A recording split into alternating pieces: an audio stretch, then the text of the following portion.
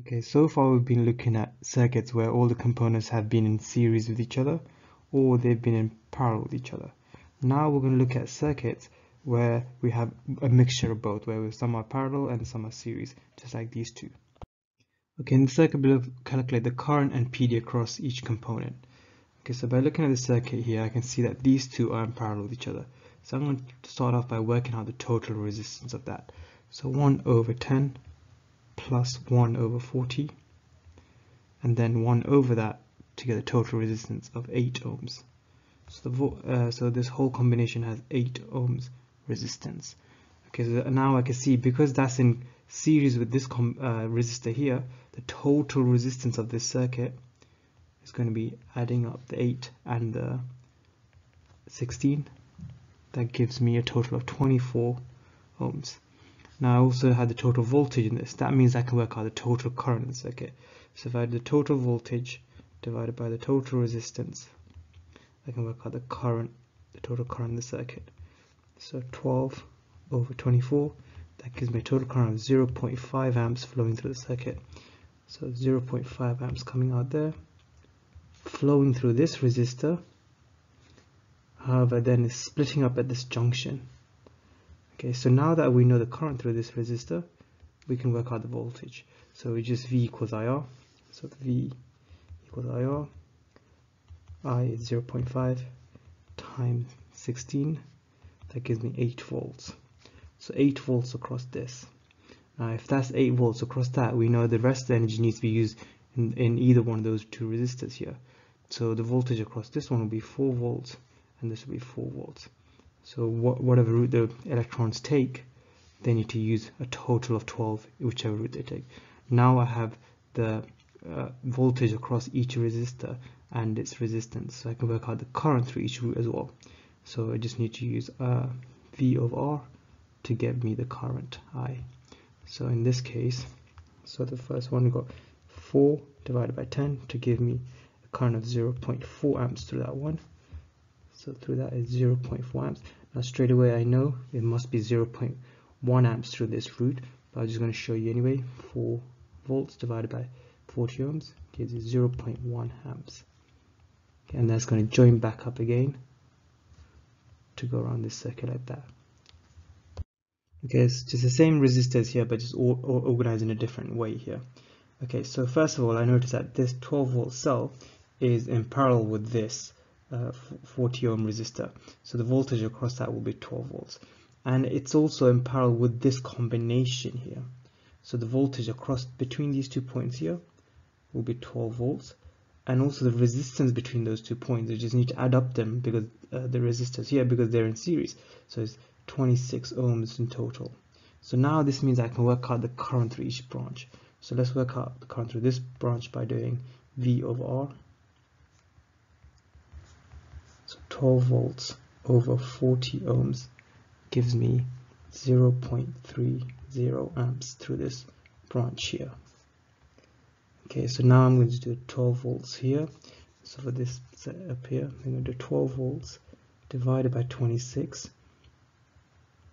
So that gives me a current of 0.46 amps through the top branch. Okay, and then they're going to join back up and go through the cell here. So that if you just need to add up the currents here, so if we add up the currents, we get 0.46 amps to the top one plus a 0.30 amps to the bottom one. That gives us 0.76 amps flowing around in that circuit here. Okay, finally we're going to figure out the voltage, how the voltage is shared between these two resistors here. So just again using ratios, so I'm going to take the 12 volts, chop it up into 26 pieces, multiply by 16 for the first one. That gives me 7.4 volts for the first resistor here, and the remainder will be for the other one, which, and if you do that, you get 4.6 volts for this one, and it adds up to 12. Okay, in the circuit below, the ammeter reads 0.48, so 0.48 amps through this ammeter. There's negligible internal resistance. Calculate the current and PD across each component and the resistance of this bulb here, which we don't know. Okay, so firstly, if I've got 0.48 amps of current flowing through that, that must mean the current through this is 0.48. okay, because whatever current goes through the ammeter is going through that 10 ohm resistor. So I can work out the voltage across that. So the voltage across that will be the current 0.48 times 10 ohms. That gives me 4.8 volts across this. Okay, so that means the rest of the voltage is going to be used across this and this. So and they're in parallel with each other, so they should have the same voltage across each other as well. So that means if you do 12 volts minus 4.8, you get 7.2 volts across each one. So 7.2 volts across this and 7.2 volts across that. Okay, now I can see I know two things for this resistor here, so I can work out the current through this resistor here. So I can do 7.2, so V over R is what I'm doing. 7.2 divided by 20, that gives me 0.36 amps flowing through this one here. So the rest of the current needs to go through the bulb, and we know the total current in the circuit here is 0.48. So if I do 0.48 minus the current that's going through the 20 ohm resistor, 0.36, that means the total current is 0.12 is flowing through the bulb. Okay, now you can see we know two things about that bulb. We can work out R. R is going to equal V over I, which is in this case 7.2 over 0.12, and that gives me 60 ohms. Okay, in the circuit below, the ammeter reads 0.25 amps. The cell has negligible internal resistance. Calculate the current and PD across each component and the missing resistance over here, which is R. Okay, so firstly, there's 4 components and it's arranged in a fairly complex way. But what I can do here is, because I've got the current that's flowing around in the circuit, I'm going to try to figure out the voltage across this combination by working out its total resistance. So we've got 2 resistors that are in series with each other, so that's 40 ohms. And we've got this one that's in parallel with that.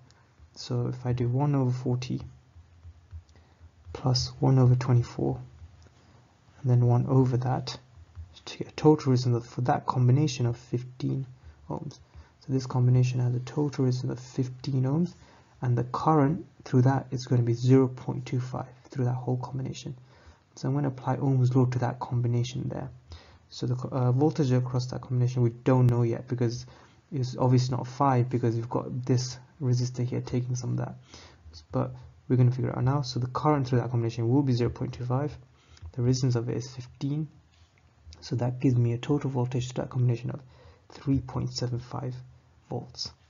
Okay, so that means this combination across there is 3.75. So the voltage across this will be 3.75 volts, and the remaining 3.75 between these 2 points as well, but it's going to be shared across these two in the ratio of half to half, so 1 to 1. So 5 volts across this, 1.875 shared evenly between these two. The remainder of, so if you take that 5 volts and we subtract 3.75 volts from that, we've got 1.25 volts going across this resistor here. So keep in mind that whatever route the charge takes, it must have use a total of 5 volts. So that's why I've shared like that. Okay, now I know the voltage across this. I also know that the current through this is the same as current that's going through the cell, so that's 0.25 amps. Applying Ohm's law to that one, so R is going to equal V over I, 1.25 volts divided by 0.25 amps gives me 5 ohms resistance across that. So this R is equal to 5 ohms.